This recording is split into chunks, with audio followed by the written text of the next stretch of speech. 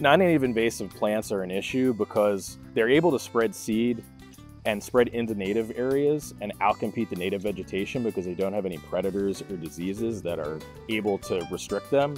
So what you end up having is you can have a forest that's made up of just one species of tree, and it's not very good for wildlife. Hi, I'm Andy Driscoll. I'm the plant health horticulturist from Montgomery Parks.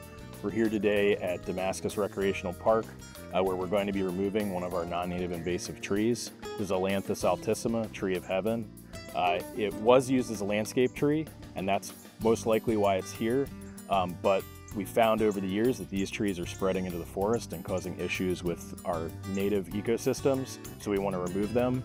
So what we're going to do is we're removing this today so that this fall and winter we can replace it with a more suitable tree.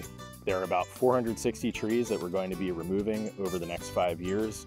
This year we're going to be removing about 50. We're also removing Bradford pears, Norway maples, philodendron, and golden rain tree. They'll be replaced with trees from our Pope Farm nursery that are native or well behaved in the landscape. There'll mostly be oaks, elms, and maples.